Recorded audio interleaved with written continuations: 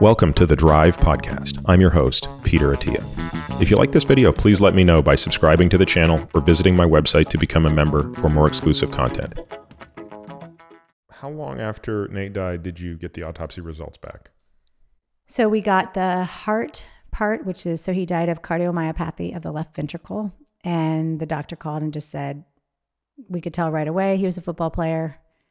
His heart was so stretched out. It was so big. And he said, listen, Mrs. Chittick, you want all big muscles, just not a big heart. Nobody needs to have a big heart physically. You can have it spiritually, but you don't want a huge heart. And he said, when big men move that much weight around at that speed, it overuses it and the muscle just gives out. He said, big men and big animals die early. And he said he was 98% blocked in all of his arteries, and basically his left ventricle just had no more give. So he explained it to me as a water balloon that had just been stretched out, and there was just no pump anymore. And he said, big fat people can live a long time if they sit all day and watch TV. But if you're out playing football at Thanksgiving and, on the treadmill, on the trampoline, and running, he would run the beach and jump on the trampoline. He's like, your heart, it doesn't do that. He said, your husband had a huge, I love on his autopsy, it said he died of an enlarged heart, which I just think is beautiful because he had a really big heart. You could put that on the tombstone. Exactly. Yeah, that's true. That's true. So that was about 3 months after he died. And did they also look at his brain? Presumably they didn't. They did, but they didn't have the right tools. So they're like, we didn't see anything. I'm like, well, what did you do? It's LA County morgue or coroners. They don't think they have the equipment. So when did it first occur to you to maybe get the people at Boston University involved? We had just started to talk about this a couple years before, and I'd gotten like the pamphlet from the NFL that said, whatever the players' benefits NFLPA, are. yeah. Mm-hmm.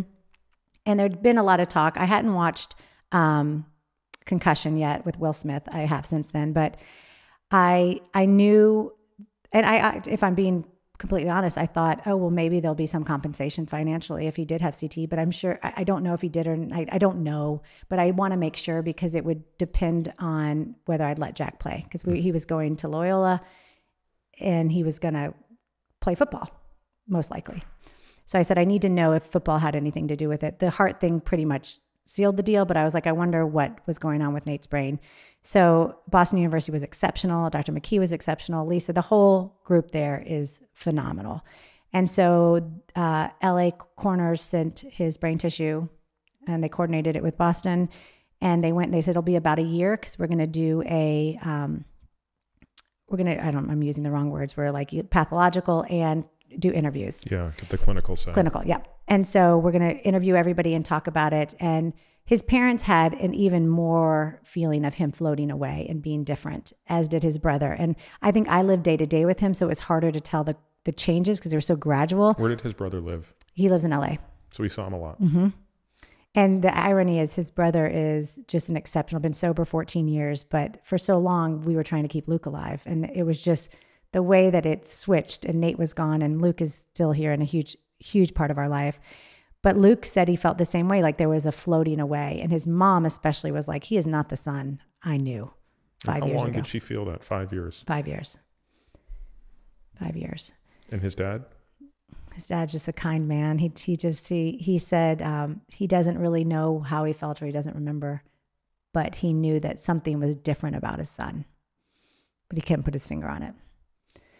So about a year later, maybe like 9 months, we got a call, and honestly, I didn't know what they were going to say, but I didn't think they were going to say what they said. And Dr. McKee got on the phone and just said, I'm sorry to tell you, but Nate had stage 2, almost stage 3 CTE. He has lesions all over his brain, and I just want you to know that would have been a really hard life.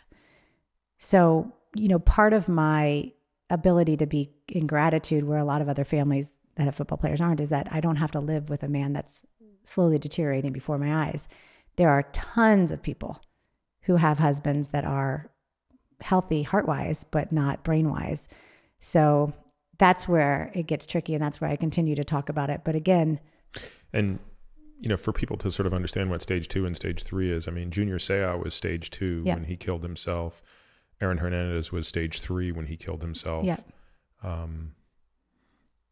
And, if you looked at them from the outside, notwithstanding sort of the criminal side of what was going on with Aaron, they could tie their shoes and walk around. So you wouldn't look at them and say, well, they're, they don't look like someone who's in the last stages of Alzheimer's disease.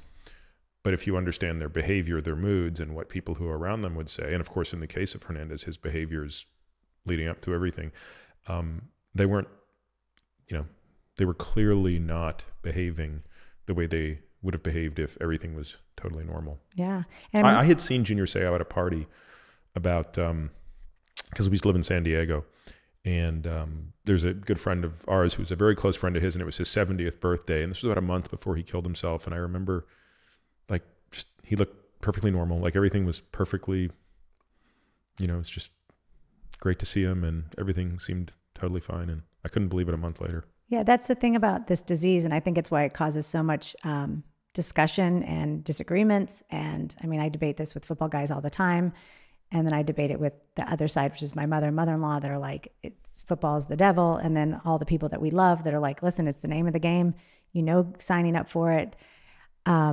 It's the time. Although, you could push back on that and say, maybe that's true today. Was it true when they signed up for it? Yeah. Meaning Nate's generation. Yeah. I don't think anybody talked about it. I don't think everybody was lying about it for a really long time. And now it's interesting. I mean, just to fast forward, there is no compensation anymore for CTE. And I'm making this up, so don't sue me. But I would think it's because anybody that dies that's played in the NFL probably has some level after the number of hits you take.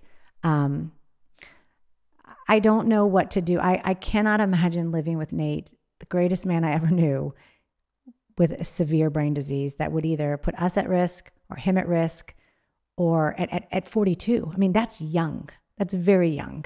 I mean, did the folks at BU, I don't know much about CTE, did the folks there say, based on what we saw pathologically, this was what the next 10 years would have looked like? I mean, or this was the next 5, could they tell you this is the rate at which this progresses and this is what you were in store for the next 5 years? We never got into that, but they said they would give you the list of symptoms of what it would look like. And a lot of it was already there with Nate: depression, increased drinking, wanting to be alone, fatigue, big outbursts, anger. I mean, Nate never yelled at me in 21 years. I mean, we got after it in arguments, but he never was mean. And I remember I messed up like the internet or some Spectrum thing. And he was like, what the hell's wrong with you? Like, I told you to fix the internet. And I remember we both looked at each other and he was like, sorry. And I was like, whoa. I just had never heard him snap. And that stuff, I think what Dr. McKee was saying is that would have increased. That was going to increase in frequency. Because if you look at their brain scans, there's just dead spots, or like the lesions look like they're just like sitting on that brain and nothing's firing there, or it's firing incorrectly. It's not like CTE makes you nicer, like some people have dementia and they're kinder. It's not that way. This is one of the trickiest things. How did you tell the kids about that?